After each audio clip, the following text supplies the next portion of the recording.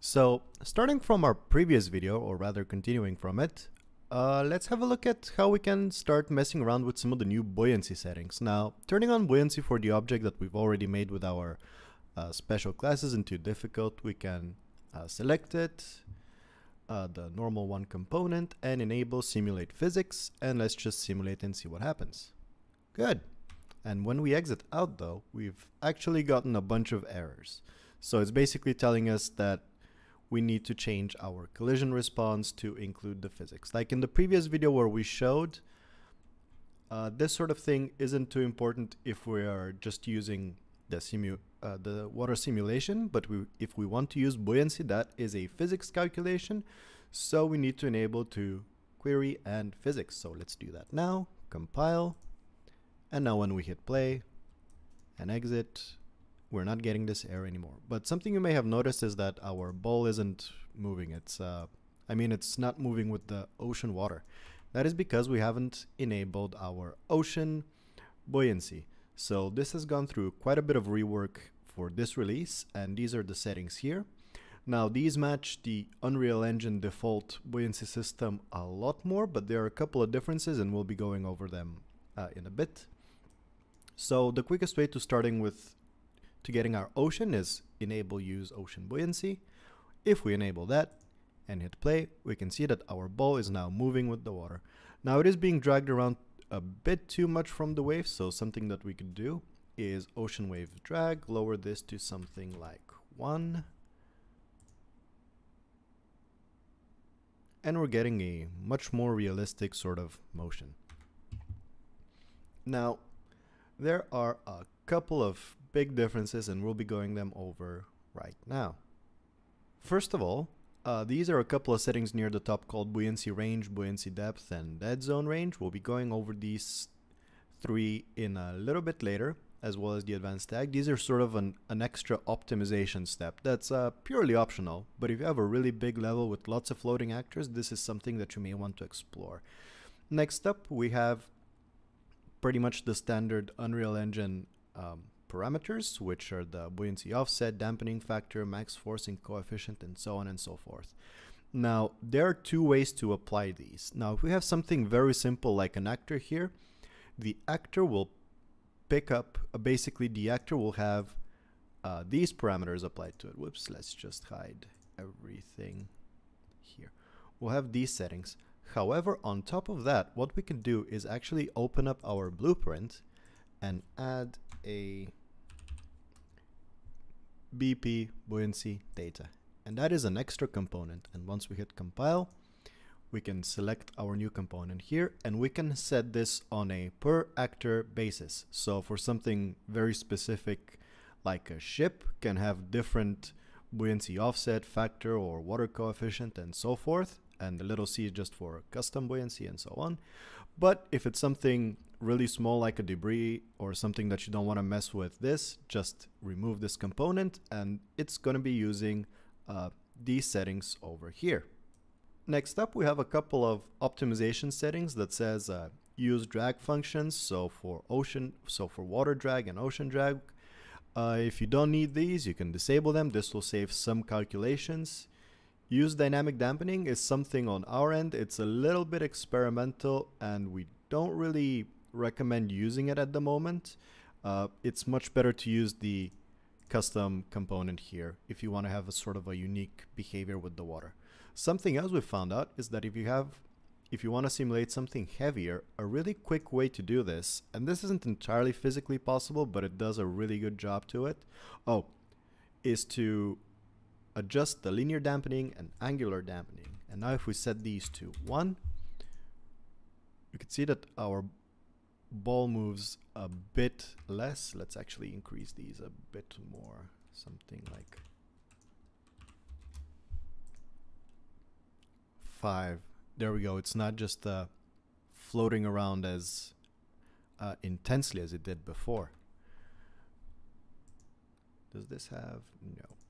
Perfect. Next, another thing to keep track of is this mass setting, because we are using physics. This is important. So sometimes you can when scaling an object, this value will also change. So that's something to keep track of. Right now, it's still doing a pretty good job, so yeah.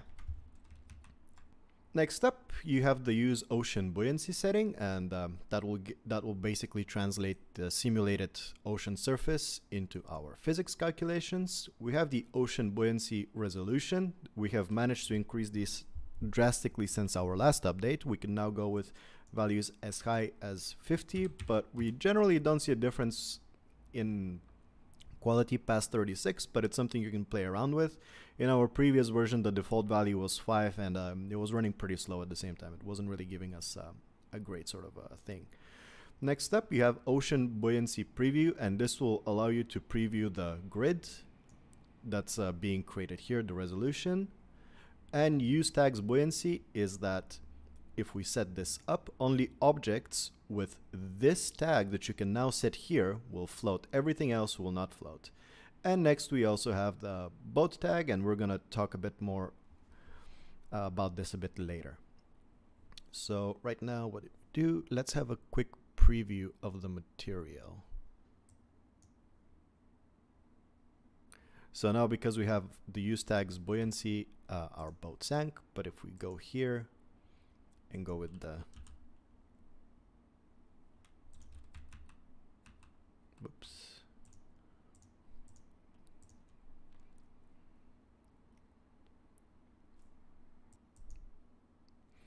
So as a little bit of a debug step, if we have our ocean buoyancy preview and we go into play, we can now go into wireframe mode, and we could see this secondary grid that's now visible. And this is basically a sort of lower resolution ocean that is being used to calculate the surface. Next up, something that you may have caught a glimpse of our previous video. If we scroll down, we have a new exposed set of parameters called water buoyancy channels. And this basically tells us. Next up, if we scroll all the way down, this is something you may have seen in our previous video, but we now have water buoyancy channels. We have the same thing for simulation channels, and basically you can specify which object channel should interact with the buoyancy or the simulation system. Now we also have spaces for 3 custom channels if you want to separate these objects into your own sort of categories. This will technically be the most time-consuming thing to set up. It's not really very time consuming, but compared to like using these, it'll take like a couple of extra minutes. But you can have custom channels, and in this project we have the custom waterline channel, and it just shows up here. So to show you how it works quickly, right now we have our object here, and this is using the world dynamic object type, and we have our world dynamic collision set to overlap. So now when we press play, we have the object interacting with the simulation, which is also set to overlap world dynamic.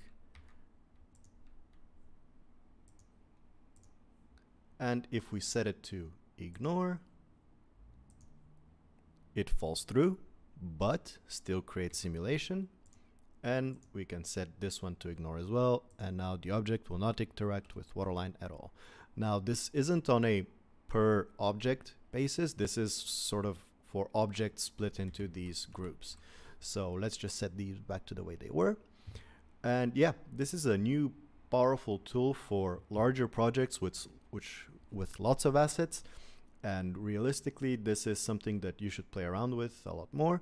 The important part is to have an object here that is set to custom. Make sure the object type is either world static, world dynamic, whatever you want. But if it's supposed to interact with waterline, it needs to have this box set to overlap. But yeah, keep sort of manage how many of these objects will overlap with waterline, as having one too many can increase or rather lower performance. So now let's have a look at some of the optimization settings that we talked about at the very beginning here. One is called buoyancy range, one is called buoyancy depth, and we have the dead zone range. So what these do, buoyancy range basically tells us if an object has this specific tag, float 2, past a certain point, its physics simulation will be stopped if it's touching the water, and it will basically go to sleep. So this is pretty good for large sort of debris fields. Not really great for vehicles or more complex solutions. This isn't meant to be used for that. So now, just to test it really quickly, we're going to go into the world settings and change the game override mode to our game mode base. This basically gives us a free camera, and we're going to tell Waterline to once again track our player character. So single player. And now to make things a bit clearer, let's change the buoyancy range to something like 100 or maybe even 50. So this is pretty much what range from the camera the buoyancy will stop working. And now if we hit play,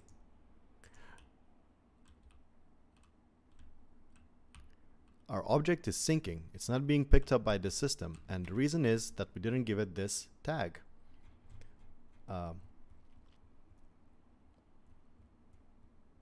Right here. Now, in this latest version, you can set these tags to whatever is comfortable to you. Right now, we have a float2 tag. So let's select this, go to our component, type in tag, and set it to float2.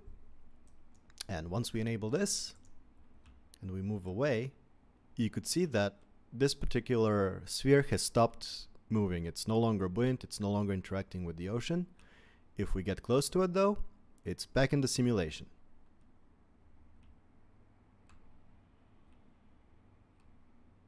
Now you can treat these simulation ranges as harshly as you want, so don't worry too much about it. This is basically for if you have a lot of objects. It's again kind of an optional optimization step. Setting the buoyancy range to 1000 is pretty good. You could have something even larger.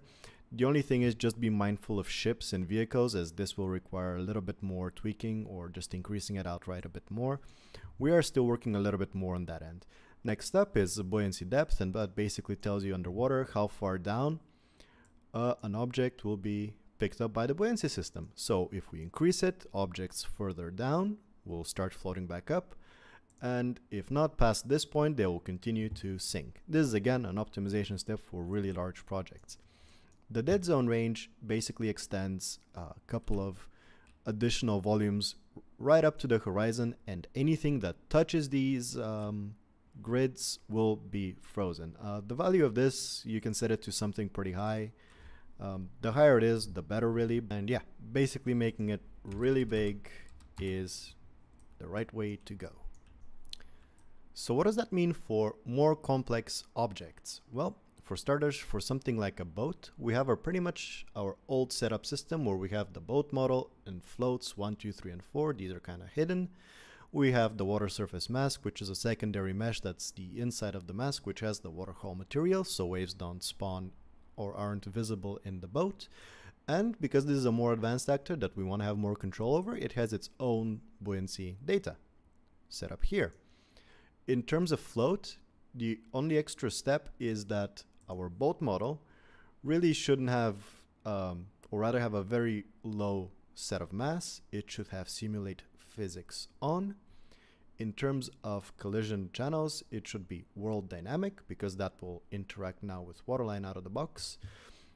To block everything, you can, these are really optional the way you want them. The important thing is that it should overlap with Waterline.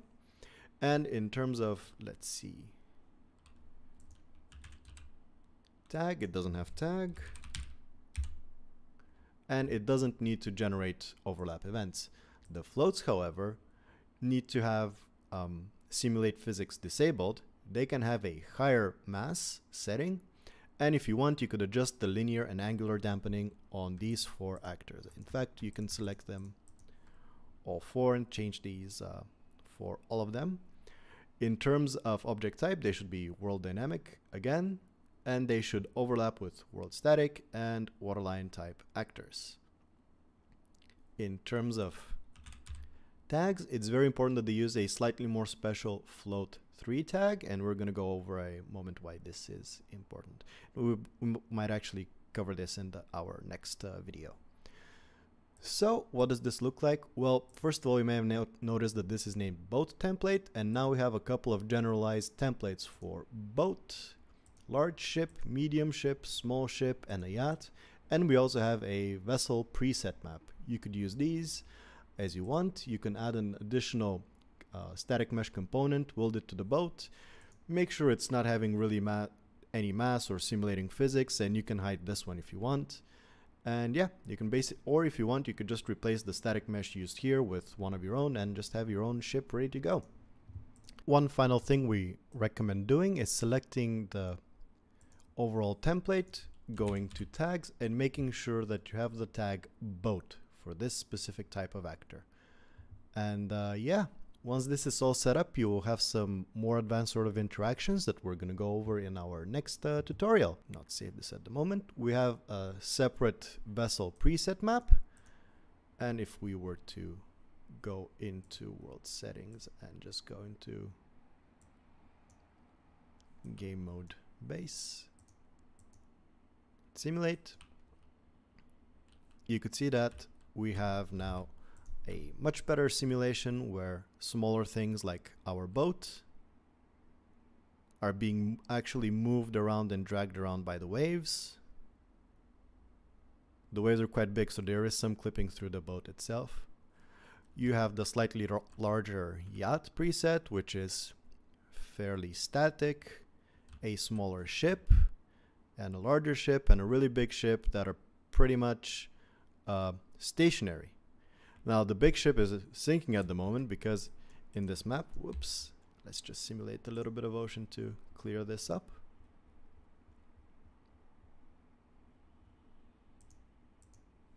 Is because it was outside of our buoyancy range.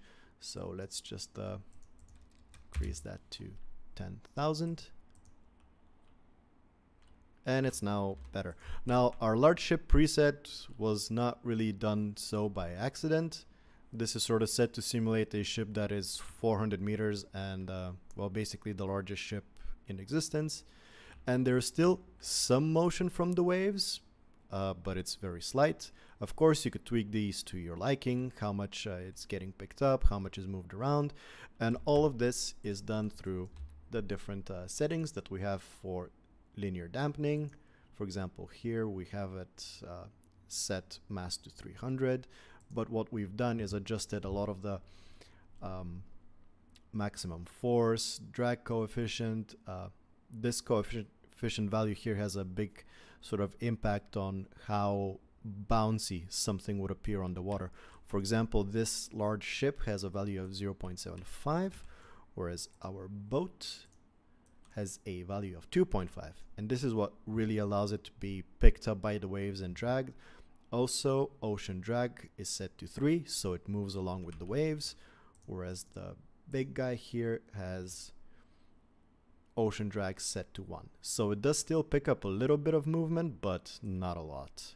And that, combined with its physical settings for mass and dampening, kind of mitigate this even further.